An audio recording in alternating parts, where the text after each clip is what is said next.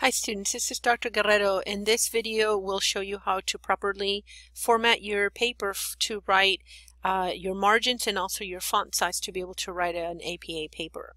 So here we are in our course. As you can see, this is the Nursing 365 course, and I've put together this APA tutorial part so that you can access and get lots more of information.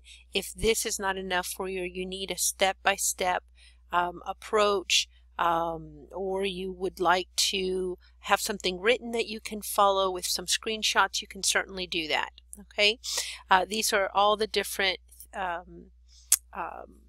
pieces of references that you can use in order to do that. If it ever fails to load the document, just reload it.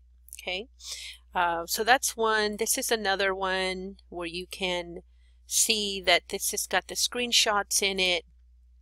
The sample paper at Purdue will also give you lots of different information on, on how, how things should look in particularly. Okay, and then of course we're going to be using the OWL at Purdue, and we'll talk a little bit more about that soon. And then in particularly, I've got some information here on quoting, paraphrasing, and summarizing that we'll go over in another video as well. Okay, so margins and font size. What you will need is to open up your Word document. So here I am just getting Word 2010 ready, and as soon as this pops up, we'll show you how to do your margins and set up your font size.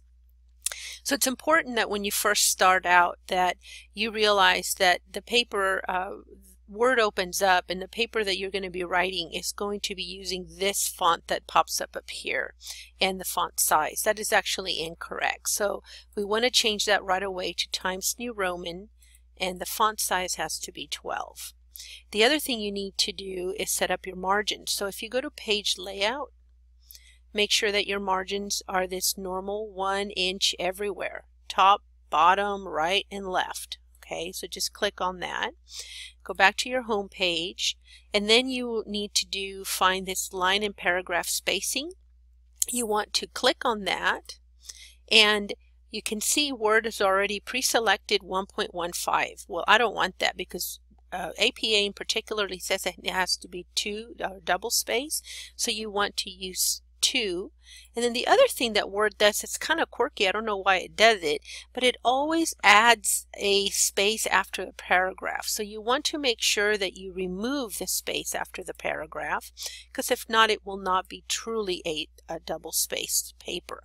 So this is the way you want your line spacing options to read. You want the 2.0 checked, and you want both of these to say add space before, but you don't click on those. Okay, just make sure that both of them say add. So that is a really short and quick, dirty way of how to set up your margins and your font size for APA according to APA. Thanks.